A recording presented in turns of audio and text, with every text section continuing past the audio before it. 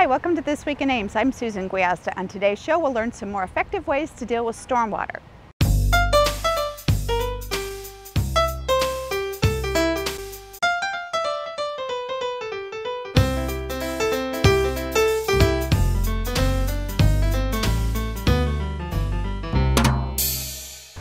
My guest today is Pat Sauer with the Iowa Association of Municipal Utilities. But Pat, you play a special role here at the City of Ames. Tell us a little bit about that relationship.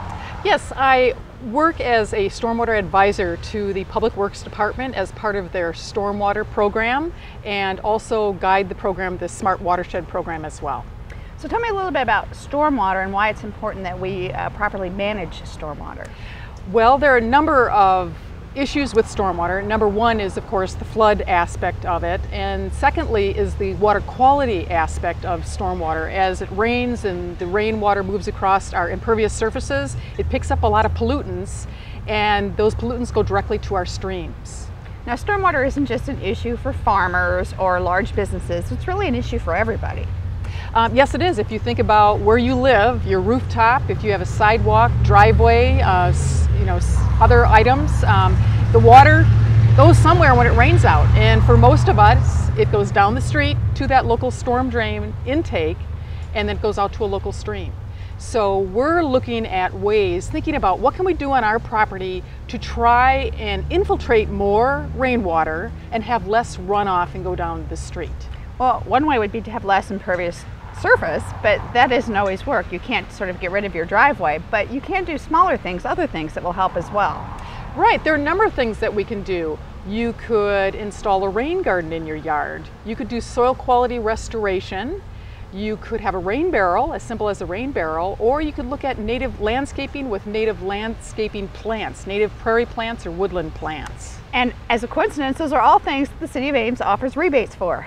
Yes, through the Smart Watershed program, the city does have actually has expanded to now 4 rebates. The initial rebates were the rain barrel, which is done cooperatively with water and pollution control, and that provides a $50 rebate for a rain barrel. And then there has been the rain garden rebate. And so someone can install a rain garden on their property and then get a rebate up to $400 towards plant material, towards amended soil, compost, towards edgers, towards a sod cutter. But we have added 2 new rebate programs, which is really exciting. One is for native landscaping. And this can be if you were going to convert your yard from regular bluegrass turf to native turf, buffalo or blue grama grass, or a portion of your yard. You need sunny conditions for that. Those grasses have deep roots.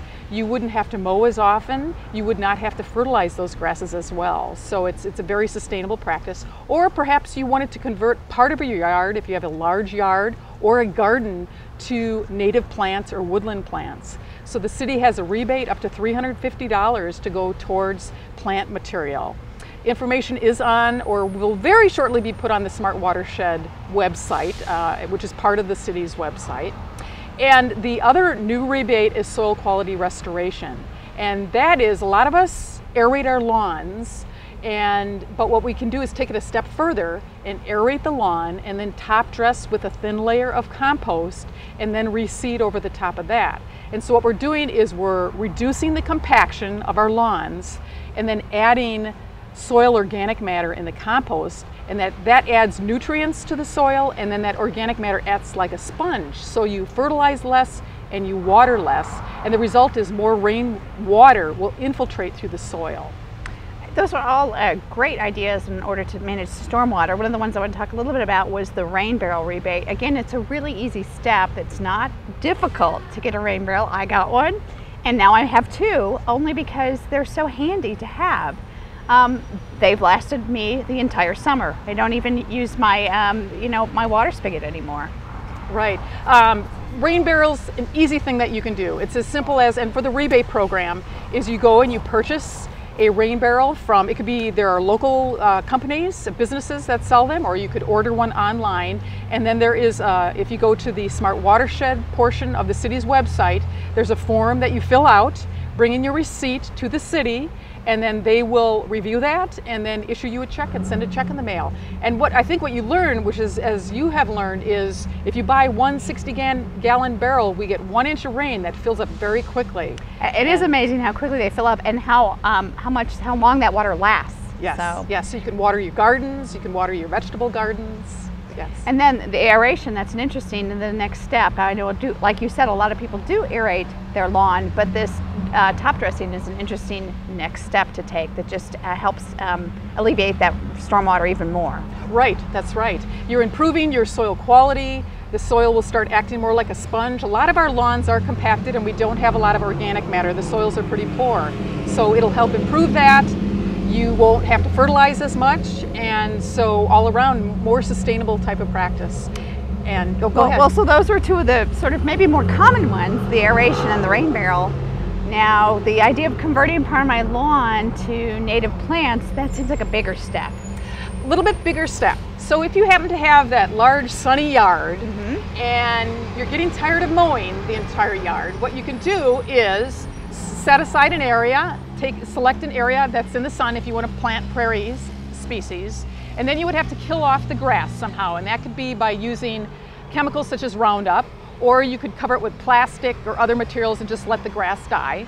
And then I would recommend rototilling up the grass, and then depending on the size of the area, you could, there are a number of companies in Iowa that sell a seed mix, depending if you want more flowers or forbs, or if you want grasses, or if you want both. And then you could seed that area, and then the suggestion for that is you'll mow it a couple of times. You'll keep it mowed off, so you're suppressing the weeds, and then you're letting the small plants establish their root systems, and then after a couple years you'll have a nice little patch of prairie. If you want to get things accelerated a bit more, you could plant small plugs in that area, or maybe a combination of both. So now, I know you've been involved in several of the rain gardens we have around the city of Ames, and those took a few years to get established, but boy, they look nice now. They really have taken off. Thank you. You know, it was a little bit of a rain garden is a little bit more work, but the benefits pay off. And essentially what a rain garden is you create a depressional area and amend the soils in your yard, and then you would direct your downspout rooftop water or driveway water to this depressional area. It would be planted to, we recommend native plants, or you could do a mixture of your favorite plants, horticultural plants and native plants, and then that water will infiltrate into the soil rather than run off, and so there's less water going down the street to the storm drain. Well, I know it was so surprising when we'd initially see the rain gardens after a heavy rain, they'd almost be submerged, but very quickly that water would be absorbed. Yes, less in the ones that we have installed and designed, in less than an hour that water disappears, and that's the way the system works. They're designed so they pond temporarily, and then the soils are such that the water will infiltrate. So it's a very sustainable system, and the plants that we select and recommend are species that are adapted to those soil moisture conditions. Like we said, we have some in the City Hall parking lot. They are probably filtering a lot of pretty dirty water. They are. Actually, if you go to the west side of the community center, there is a large rain garden, actually a two-tiered rain garden that takes on a lot of rainwater from the neighboring property. So that is cleaned up before it's discharged to the storm sewer. Likewise, there's a bioretention cell, which is similar to a rain garden, but it has a subdrain to it, and it has compost and sand media and some soil media. And that as well has done a wonderful job of cleaning up the stormwater before it's discharged to our local stream. And here where we are at the community center, it would be either the Squaw Creek or Skunk River. So you're seeing a lot more of those around, sort of popping up around town. It's always nice to see them. At first, maybe people don't know quite what they are, but once they get established, like I said, they really are attractive. Yes, they enhance, add beauty to the property, and then of course they, attract hummingbirds and other birds and dragonflies and other species as well. Well, Pat, I know you're busy. Again, thank you for stopping by and letting us know about these rebates. More information is available on our website on all of those, and I hope you'll come back. Thank you very much. So you're still looking for fun things to do this summer? Don't forget, we have plenty of activities going on in our different departments and divisions. For example, movies at City Hall on Friday at 2 p.m. Those are free for and fun for families and children. Also remember yoga in the park on Saturdays at 10 a.m. That's at Banshall Park every Saturday, 10 a.m. If you want more information about fun activities like this, check our website at cityofames.org. Well, that's our show for today. Thanks for watching, and tune in next week for This Week in Ames.